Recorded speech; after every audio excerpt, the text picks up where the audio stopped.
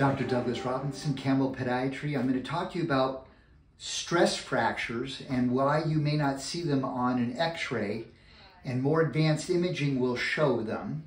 So this is a soccer player. She's from Finland. She was kicked, basically tackled by an opponent, and it impacted her cuboid bone. And since then, it's been very difficult to put weight on this foot because it's been so painful. So they went to the emergency room. The x-rays were negative. Could not put weight on the foot without severely limping. I took my own x-rays. Oh, it looked like the bone was fine.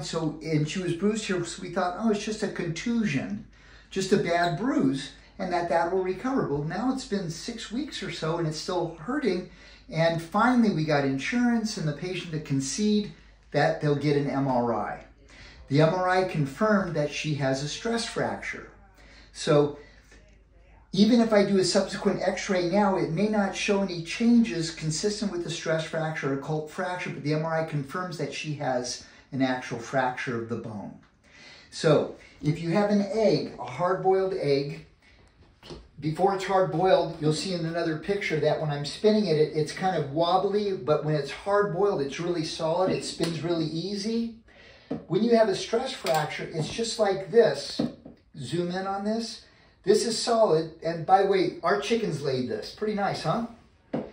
This is what a stress fracture is. It's like tap, tap, tap, tap, and now you're starting seeing little cracks in the bone like this. That's what a stress fracture is. May never show up on an x-ray, but an MRI will show that there is a stress reaction. These little cracks will cause edema in the bone, and that term is called osteitis. So what happened was when that person, the opponent, kicked her right here, wasn't intentional, but it cracked this bone called the cuboid. So it's got little hairline cracks across here. So the MRI shows up as a bright signal. And that's why this is still hurting, and she's continued to be immobilized. And we need to keep her immobilized until she can walk without the cast boot. So we're going to start making a transition because actually now she's able to put full weight on this and walk a little bit. So now we're going to start her process to truly recovering from this, and I'm going to start her in some physical therapy. So the key on this is x-rays don't always show a stress fracture. When something isn't responding well and you really want to know, it's key to get an MRI.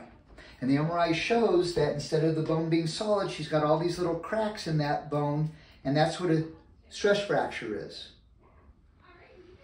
I'm Dr. Douglas Robinson. Please take care of yourself and each other.